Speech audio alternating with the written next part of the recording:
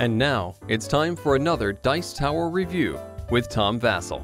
Hey everybody, I'm Tom Vasel and welcome to another review. Today we're taking a look at a little game called Crypt. Now Crypt, the king is dead. His last wish was to be laid rest with his possessions. That's stupid. But, and of course, you are one of his kids. You are not happy about this. You want that stuff. So you're going to break into the Crypt and steal it, but everyone else is also breaking into the Crypt and stealing it too. So that's the setup for basically a dice placement game. But in this game, you never roll the, I shouldn't say you never roll the dice, you actually do roll the dice a lot. But most of the time, you are picking the side of the dice to put out. What? Here's how it plays.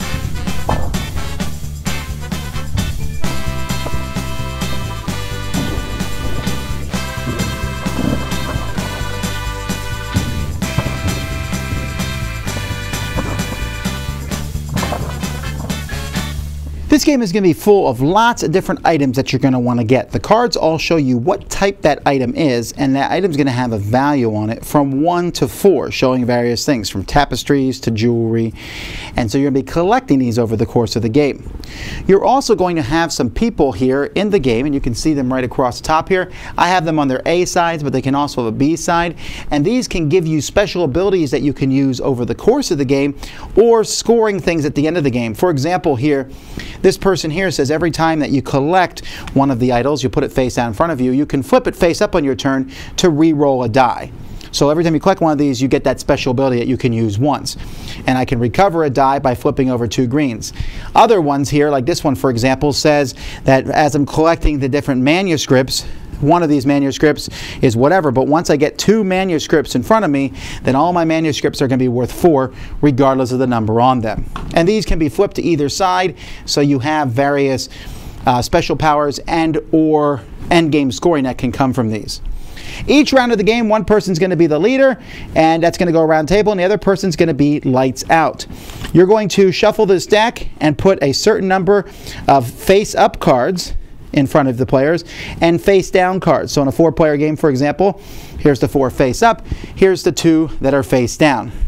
Each player has 3 dice that they're going to be using. And so whoever is the leader will go first, and whoever is lights out will go last. You could place your dice that you have on these cards, and you can put them on any number you want. So let's say, for example, the red player does this. Then the next player is the purple player. So the purple player decides to go here, and then they're going to pay, the red player gets their die back.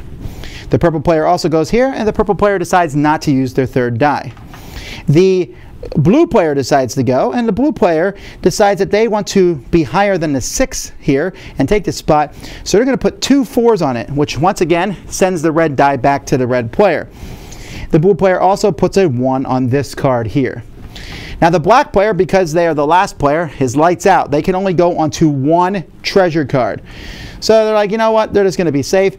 They're going to put a 1 on this card here. That's it. So now whoever has dice in each card is going to take it. However, you are going to roll the die.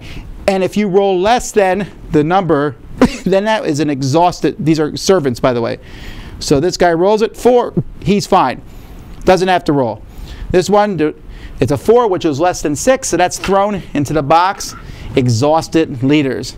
The blue player rolls both of his, rolls 2 4s, lucky, and then these 2 come back. So all the dice come back. The only person who lost a die this round is the purple player. And then everyone gets their cards, and whew, that was a 4 purple. Nice. The cards are given to players, and then we'll go again. Once players have exhausted servants in here, and you will possibly get more, or maybe all your servants in here, then on your turn, instead of placing dice, you can pull them back out of here. Also, I should mention the lights out and leader will pass around the table. If you have all your dice in here and you put out 1 die and that someone kicks that die out, then you will get your exhausted servants back for free. So you got to be careful in kicking people out because you may be giving them their dice back.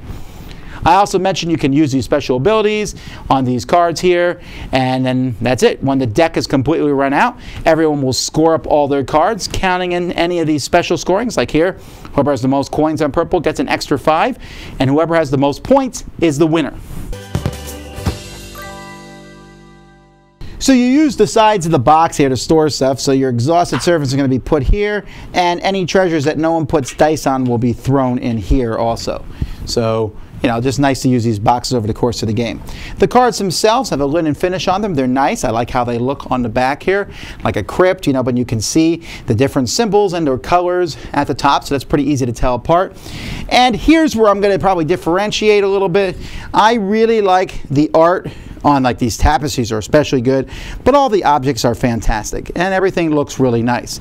I am less excited about the artwork on the character cards. For me, it almost feels like, I don't know, they just don't, this is subjective, right, on how these characters look. Each player gets a card that's going to show who they are, and that's fine. And they both start as male and female, that's fine. And yet somehow they manage to look almost like petulant Game of Thrones ripoffs, maybe. I don't know. I wasn't thrilled about this, but art's a very subjective thing. That's really my only complaint. The rule book's really simple because the game is really simple. It's an easy game to play. The components, for the most part, very happy with them.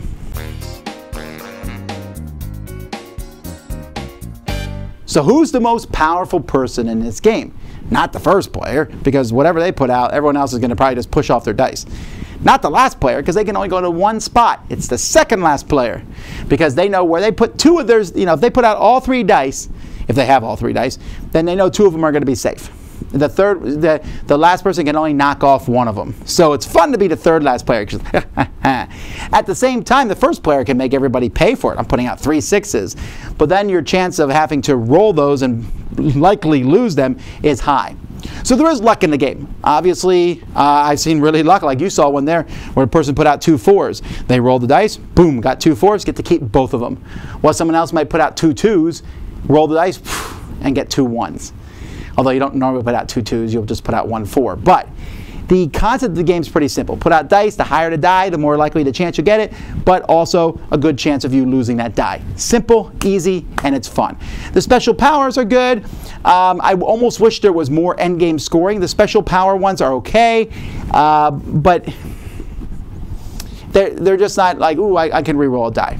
Okay, that's neat and all, but that still makes the purple cards in that particular game way worth getting. Getting some cards that let me re-roll dice is not as good as just simple extra points at the end of the game. I do like it though. It's a little small game. It says 25 minutes here in the box. That's pretty close to accurate. 1 to 4 players. You can play solitaire if you want. It plays quickly. I almost, maybe one of my complaints is I think this could have actually fit 2 more players, maybe have up to 6 players. Other than that though, it's a small little game that packs a little bit of a punch, does something I haven't seen before, letting you place your dice like, you know, almost like bidding, but then rolling and possibly losing them. That's a nifty idea, and it works well. It's light, but it's intentionally so. And I think that in a field of a lot of light games, this one stands a little bit out. Definitely one I would check out. Crypt. Dice Tower Judgment approved.